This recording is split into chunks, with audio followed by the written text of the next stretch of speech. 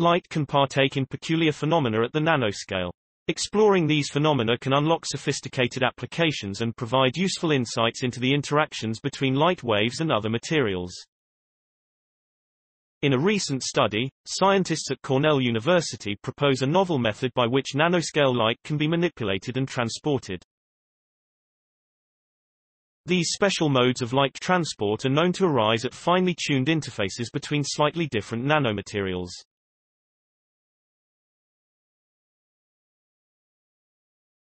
Minwoo Jung, lead researcher on this study, illustrates this concept through a simple analogy. A floating tube has a hole in the middle, but a normal balloon doesn't.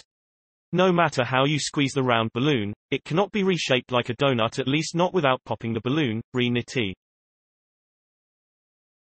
Thus, a tube and a balloon are distinct in their topology because they are not connected through a smooth deformation. Jung further explains that physicists have been interested in gluing two topologically distinct materials side by side so that one of them acts like a balloon and the other like. This means that, at their interface, a process that connects these two materials must occur, much like the poking, popping, re-knitting, re-injecting from a balloon to a tube.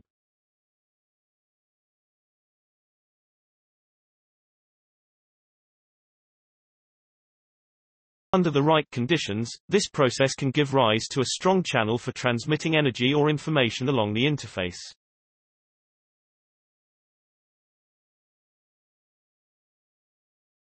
Because this process can be applied to light, which acts as a carrier of energy or information, this branch of physics is called topological photonics.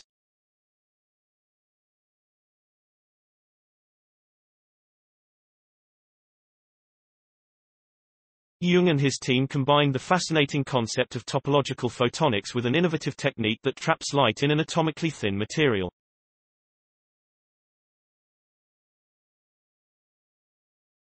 This method brought together two rapidly emerging fields in applied and fundamental physics: graphene nanolight and topological photonics. Jung says, graphene is a promising platform for storing and controlling nanoscale light and could be key in the development of on-chip and ultra-compact nanophotonic devices, such as waveguides and cavities. The research team ran simulations involving a graphene sheet layered on a nanopattern. This honeycomb-like metagate consists of a solid layer of material with holes of different sizes, centered at the vertices of the hexagons. The varying radii of these holes affect the way in which the photons pass through the material.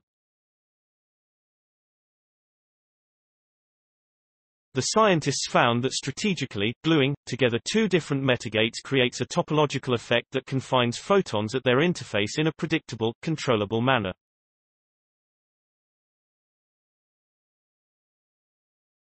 Different choices of metagate designs demonstrate the dimensional hierarchy of the device's topology.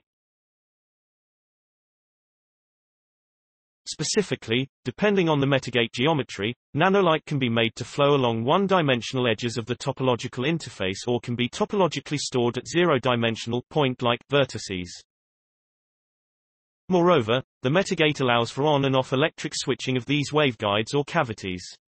Such battery-operated topological effects can benefit the technological adoption of topological photonics in practical devices. Jung's team is optimistic that the synergistic combination of graphene nanolight and topological photonics will spur advances in relevant research areas, like optics, material sciences, and solid-state physics. Their graphene-based material system is simple, efficient, and suitable for nanophotonic applications, a step forward in harnessing the full potential of light. Story source: materials provided by SPI International Society for Optics and Photonics. Note: content may be edited for style and length. Please support my channel to grow by pressing subscribe button and the bell icon. We will notify you new tech videos. Thank you.